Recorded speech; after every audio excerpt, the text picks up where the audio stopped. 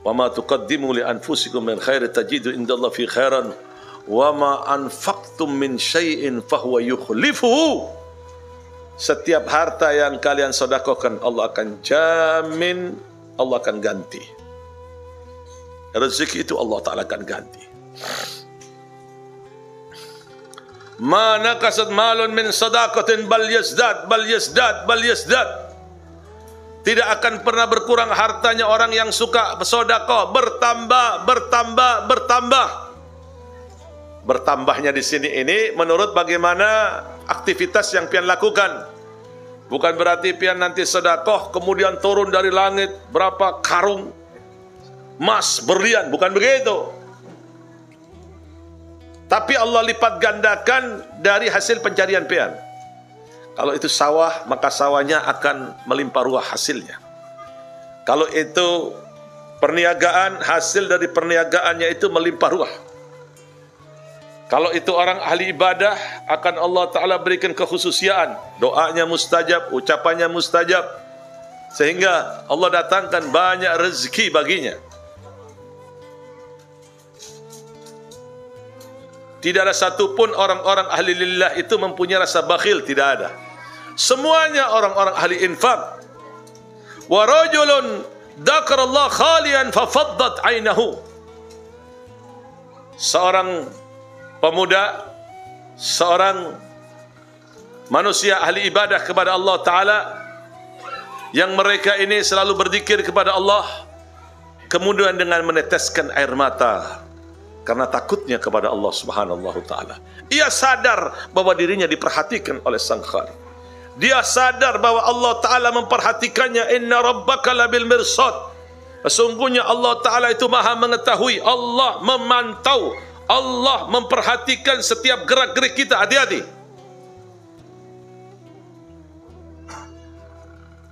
Makanya ilmu ini membimbing, sifatnya membimbing kepada diri kita, agar kita ini terarah dalam menentukan segala hal, agar diri kita ini menjadi terbimbing dalam menentukan segala hal. Ingat, kalau pian cinta kepada ilmunya Allah Ta'ala, beramal dengan ilmunya Allah Ta'ala, semuanya Allah akan berikan fasilitas. Allah akan keluarkan dari segala pintu kesulitan. Allah akan berikan kegampangan dalam segala urusan pian. Allah berjanji akan berikan segala sesuatu apa yang pian milikin, apa yang pian kehendaki.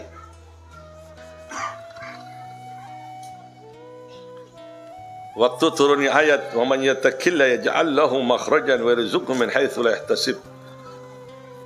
Rasulullah memegang pundak Abu Dar. Ya Abu Dar, "Law anna an-nasa akhadhu bi hadhihi al-ayah la kafathum." Ya Abu Dar, kalau manusia mau berpegang teguh dengan ayat ini, cukup untuk kemuliaan di dunia, cukup untuk kemuliaan di alam akhirat.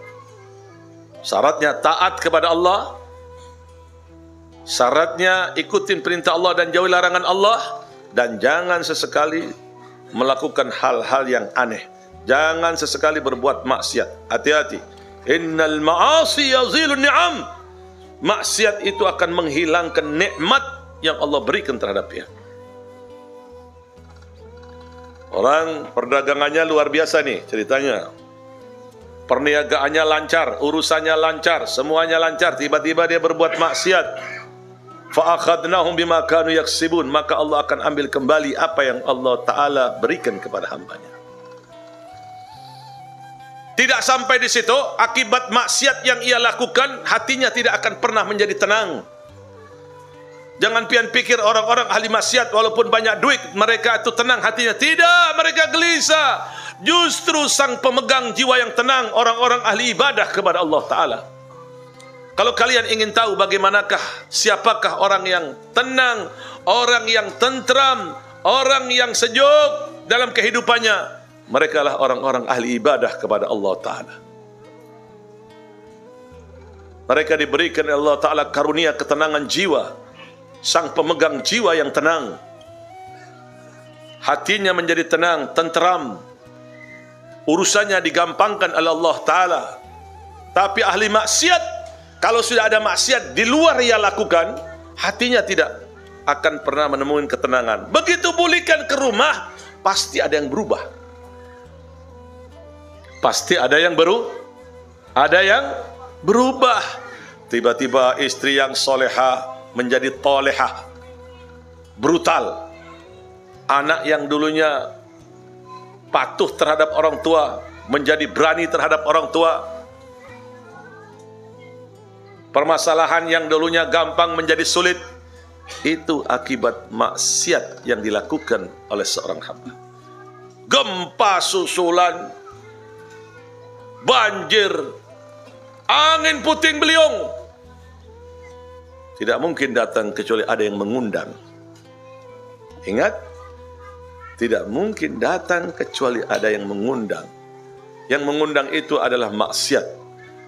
Wa ma asabakum min musibatin fabima kassabat aydikum. Tidaklah datang musibah kepadamu kecuali ulah dari hasil perbuatanmu sendiri.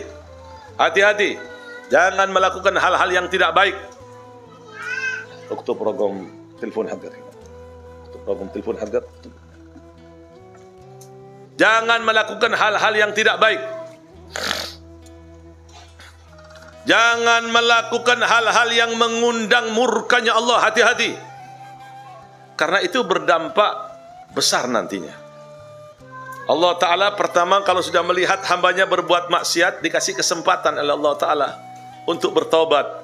Diberikan kenikmatan dalam perbuatan itu. Kemudian dari perbuatan itu, kalau dia tidak bertobat, maka Allah Ta'ala akan berikan shock terapi. Tapi untuk hamba-hamba Allah Ta'ala ahli ibadah, Allah ingatkan hambanya dengan ujian. Allah senang mendengar rintihan hambanya yang beribadah kepada Allah Ta'ala. Makanya Allah panggil hamba tersebut dengan didatangkannya ujian. Begitu datang ujian, dia merintih lagi, Ya Allah, Ya Rahman, Ya Rahim, Ya Allah. Allah senang melihat hambanya. Makanya kalau ada musibah atau ada ujian yang datang, itu tanda cinta Allah kepada hambanya. Idza ahabballahu 'abdan ibtalahu. Kalau Allah Ta'ala cinta kepada hambanya, maka hambanya akan diujinya oleh Allah Ta'ala. Karena sifat dari sifat manusia ini, kalau tanpa ujian, mereka akan berbuat tidak senonoh. Innal insana la yadgha. Manusia ini kalau sudah dikasih kelebihan, tidak diberikan keujian, pasti dia akan berbuat tidak senonoh. Na'udzubillah min. Nah, ini pentingnya kita belajar, pentingnya kita duduk, pentingnya kita mendengarkan. Pian kalau lihat itu tumbuh-tumbuhan, pian lihat di luar itu. Tumbuh-tumbuhan itu tumbuh karena tetesan air hujan. Betul? Betul? Betul? Betul tidak?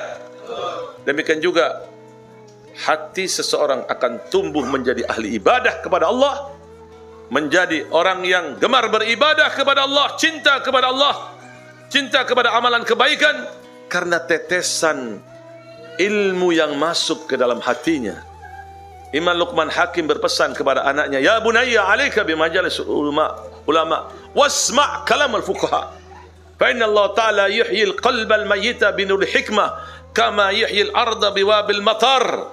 Wahai anakku, kata Luqman Hakim, ya, perhatikan Luqman Hakim yang Allah Ta'ala sebutkan dalam Al-Quran. Quran itu 70% berisi sejarah, 70% berisi sejarah, 30% berisi hukum. Sejarah di situ cuma dua aja, nggak lebih dari dua. Nabi dan ulama, selesai. Nabi dan ulama, selesai. Menceritakan tentang Nabi dan pewaris Nabi, ulama, selesai. Luqman Hakim berpesan kepada anaknya, Ya bunayya, wahai anakku, Ya bunayya alaika bimajalisul ulama wasma' kalamul fuqaha. Wahai anakku, duduklah kalian terhadap orang yang alim-alim, dengarkan ucapan orang-orang yang ahli ilmu. Sesungguhnya Allah Ta'ala menghidupkan tumbuh-tumbuhan itu dengan tetesan air hujan. Demikian pula Allah Subhanahu Ta'ala menghidupkan hati seseorang dengan tetesan ilmu agama. Dan ilmu wajib dicari. Ilmu wajib dituntut. Duduk di antara orang alim. Ilmu tidak bisa dilihat dalam mimpi. Ilmu bukan warisan dari orang tua. Banyak orang tuanya alim, anaknya bodoh karena tidak dididik ilmu. Banyak orang tuanya bodoh, anaknya menjadi alim karena dididik ilmu.